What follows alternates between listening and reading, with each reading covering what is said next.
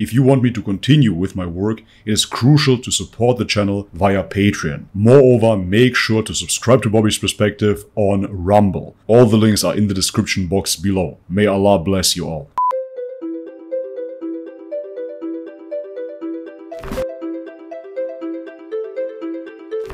Alright guys, welcome back to the channel. If you're new, my name is Bobby. Guys, we have a new revert to Islam. It is Tom J. Defile. I presume the man has a French background. And the video is titled How the Nightclub Turned Me into a Muslim. So I haven't watched the video yet, but the title made me very curious. I personally haven't been to nightclubs in 10 years or so, but I understand that it can be a motivator in people to return to God. Because when you're in such a concentrated alcohol and drug-fueled environment, you can very clearly see what is wrong with people. And that in turn can truly open your eyes, seeing all of that wrong and starting to seek the good, i.e. God. Guys, before we jump into the video, as always, if you enjoy my content, leave me a thumbs up, subscribe to the channel if you haven't already, and if you want to further support my work over here, check out the links in the description box below.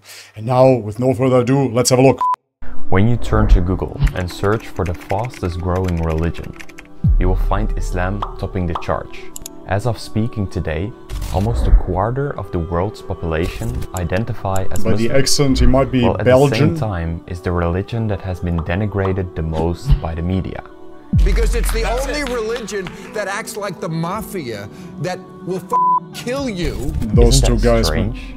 On every corner of the internet, you see people converting to Islam, as well as big influential people and entrepreneurs sharing their stories. People like Andrew Tate. I believe that Islam is beautiful, and I think it has the solutions to a lot of the problems we're facing in the world today. Former Dutch politician Joram van Klaveren. I decided to write an anti-Islam book, and it ended up me becoming a Muslim. Elfie Best. And I genuinely felt something in the mosque that I've never felt anywhere. What a beautiful community, what a beautiful and simple religion. So aside from Alfie, all the other reverts were bold. I see a connection there. That being said, I truly resonated with what Alfie said there. The beauty, the simplicity of Islam. That was my feeling as well when I went to a mosque for the very first time in my life for prayer. It was on Koh Samui, Thailand, a beautiful mosque next to the beach.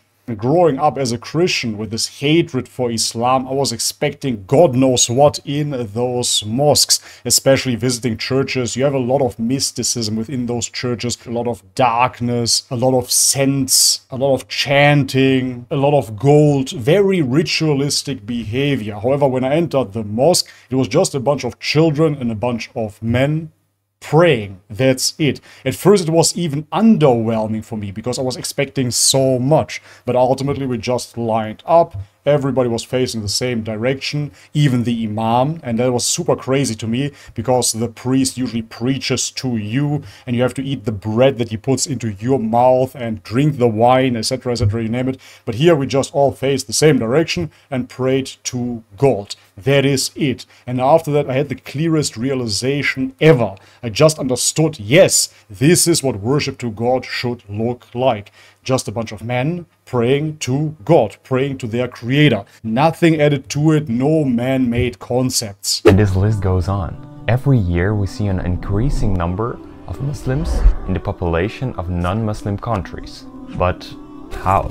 Today I'm sharing a personal story on how this turned me into this. And yes, it's a slightly different video than what you're used to see from me on this channel. Normally I just speak about entrepreneurship, mindset, and my business journey. This is another fascinating factor. He says that he comes from a business perspective, and many people that are into business entrepreneurship find their way to Islam. Why is that so? Because they find the discipline within Islam. They identify the discipline within Islam. And if you want to be successful in anything in your life, you need discipline. I come from a bodybuilding background. I know nowadays you can't really tell anymore. I got old and out of shape, but back in the day I really used to be into bodybuilding. And how did I transform transform myself. I started with 60 kilograms. I was such a skinny teenager, and I ballooned up to 120 kilograms. How did I do it? Did it just happen overnight? Did it happen randomly? Of course not. It was a plan implied. Every single day I would eat 8 meals of rice, chicken, broccoli, oats, protein powder, etc., etc.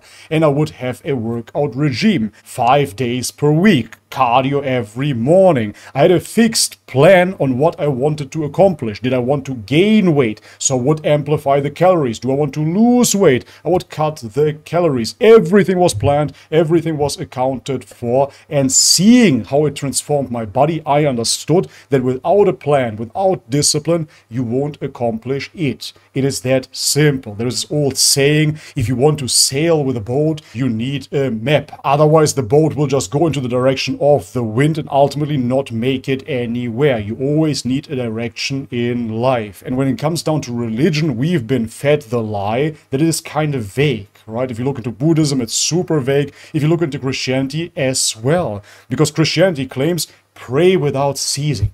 Yeah, what does that even mean? Just pray non-stop, pray 24 hours, pray twice per day, pray 100 times per day? Who knows? In Islam, you clearly know there are 5 prayers per day.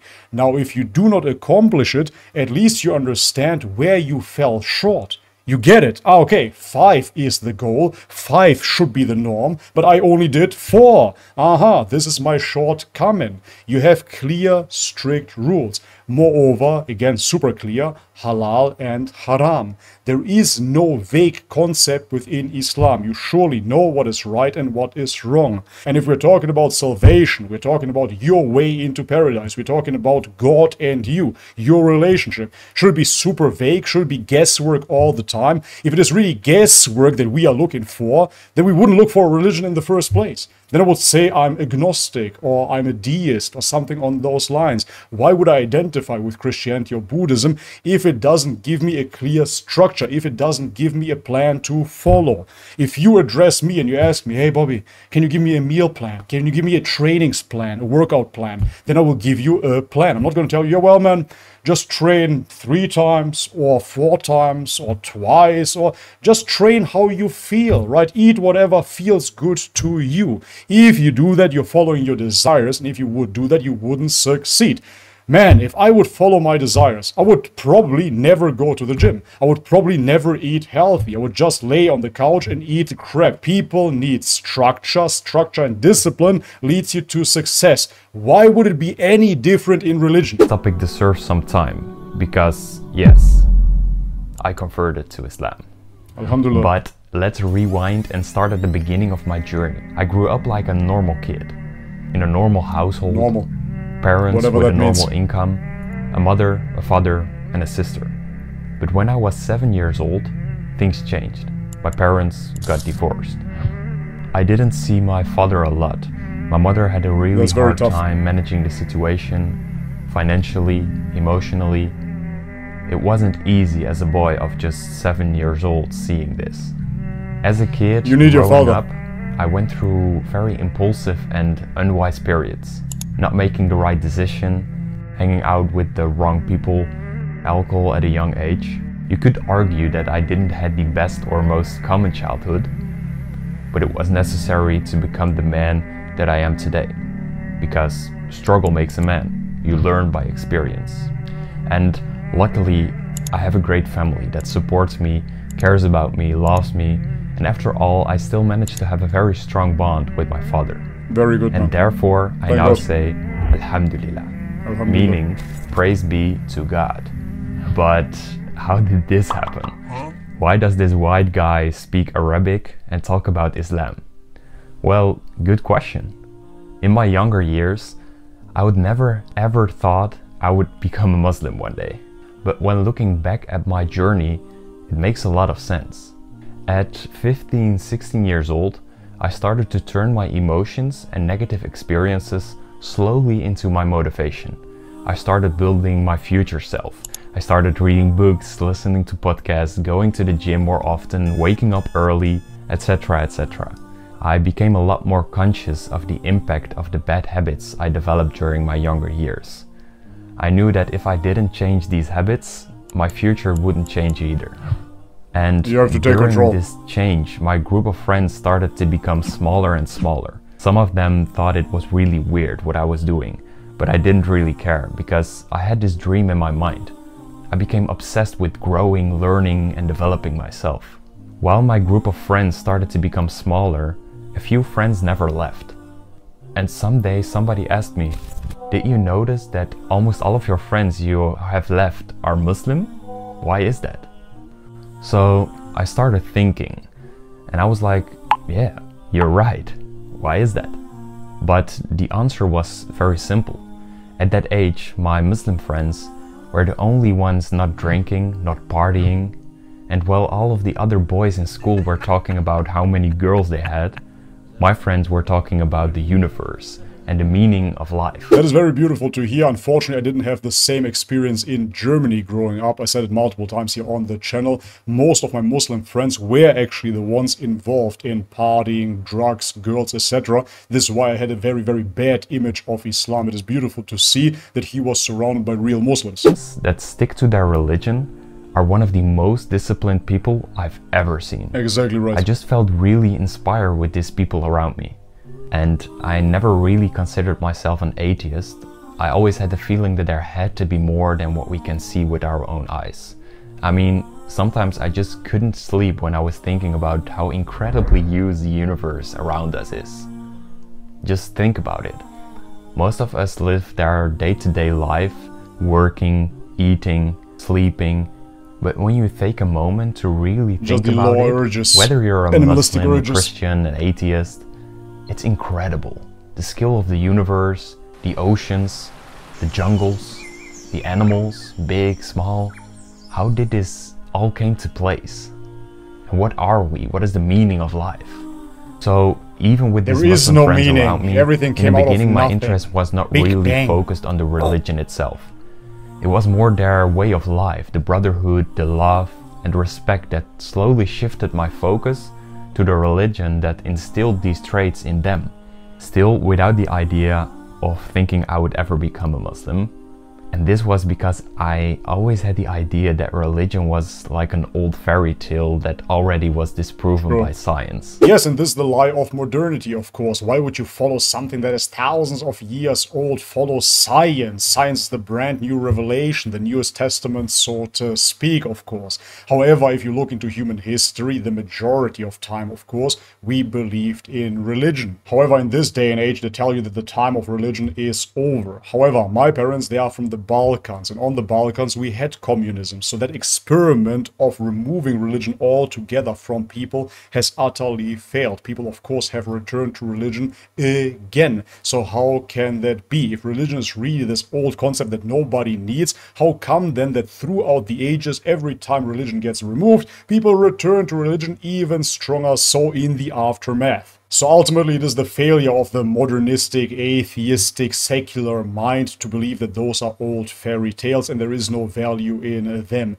Moreover, the further you look into Islamic sciences, you will find out a very congruent argument, of course, for the existence of God. The more I started digging into it, the more I realized I was completely wrong. So first of all, God, or Allah subhanahu wa ta'ala, as we Muslims call it, is not just a man sitting somewhere in the clouds with a magic wand. It's an indescribable force, the singular and all-compassing power behind the creation what we see around us. Yes, very important point, because if you look into modern-day atheists, the argument, the straw man they are building is always, ha, I don't believe in a sky daddy. But hey, kudos, dear atheist, Christianity lets it appear like that. They're talking about the Father in the sky, and therefore this is not far off from the description sky daddy. However, this is not what Allah is. We're speaking about the creative force behind everything. And science proves that even the chair that I'm sitting on right now is made of enormously small and fast-moving atoms. This is called quantum mechanics. And if these electronics in it would stop moving, atoms would become unstable and I would not be able to sit on this chair. But what is the thing that makes these atoms move and stay in its position? You see, science. What is this force? Evolution. But I'll not dive too deep into this, since this video is meant to share my experience, not to convince you. So long story short, for every question I asked, I received a powerful answer when digging more into Islam. And when people nowadays ask me why I became religious, I always say two reasons. One, for the rules and the way of living in this worldly life. We call it dunya in Arabic. Yes, dear Tom, and this shows your disciplined mind. This shows why you are into entrepreneurship.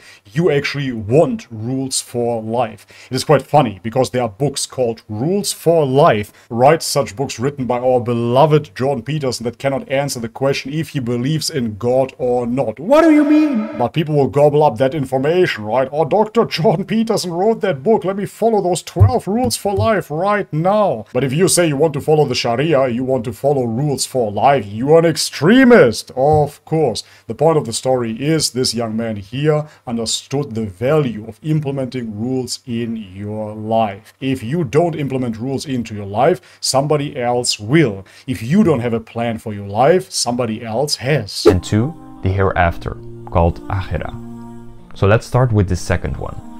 All life is a test. This is something we can't argue about. It doesn't matter if you want to become the greatest sportsman alive or just live a normal, safe life. We all have to deal with negative experiences. We all have to deal with our emotions, our desires.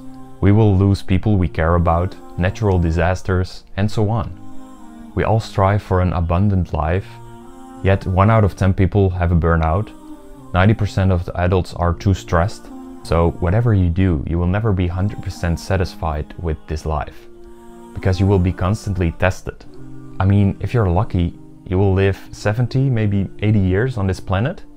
It's gone before you know. It's a matter of time. And your clock is ticking. So do mine. Alright guys, and this is it for today's video. Due to YouTube rules imposed onto my digital life over here, I cannot react to the whole video. So if you want to check out the video in its entirety, head to the channel Tom J. Defile, and there you can find his video How the Nightclub Turned Me Into a Muslim, and many other videos about self-improvement, sport, and business. During his speech, I consistently had to think about the Adhan, the call to prayer. Come to prayer, come to success. This was so extremely powerful to me once I understood it. The religion calls you to success. This, of course, implies that if you adhere to the prayer amongst other things, you will be amongst the successful. And this is something, as I said throughout the video, that the disciplined mind can resonate with.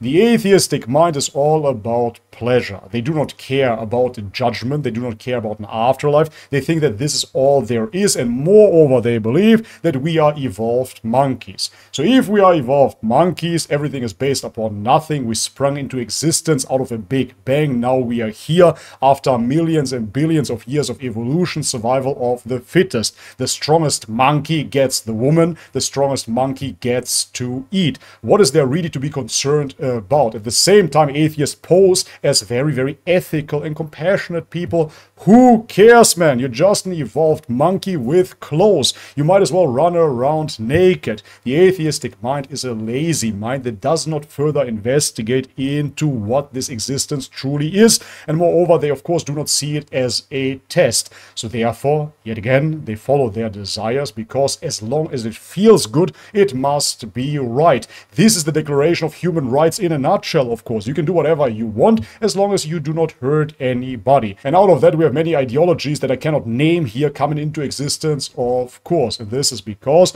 people simply care about their pleasure. If you want to have sex and not create children, just use a condom and jump from partner to partner. Have as much sex as you like without any responsibility. This is what it boils down to. This is what people love, and moreover, this is what pop culture pushes onto them. You want to eat food? No, order a burger with Uber Eats. You want to have a meaningful relationship? Forget about it. Rather go on Tinder and hook up with the next best person. Don't you see? It is all about convenience. And this is what Islam stands in opposition to. Islam means discipline. The atheist hates discipline. And I'm going to make the argument that most Christians nowadays hate discipline as well. The Christians abandoned the law. The Christians can follow basically what they like within their liberal, secular governments. And don't get it twisted, Christianity led to secularism in the first place, a separation of church and state. And this is why we see millionaires and billionaires reverting to Islam. They technically do not need anything, right? They have everything they need. Why would they need to change their religion? For an extra benefit? No, it is because they identified a pattern that makes you successful in life. And why would it be any different in religion? Why wouldn't there be a pattern that you can follow to be successful in this life and the hereafter? The successful mind identifies the true religion as Islam. Alright guys, and this is it for today's video. If you liked it, leave a thumbs up. If you haven't subscribed already, guys, please do so. And if you want to further support this channel via Patreon, for example, all the links are in the description box below. Thank you so much for your ongoing support, guys, and as always, may God bless you all. Much love and peace.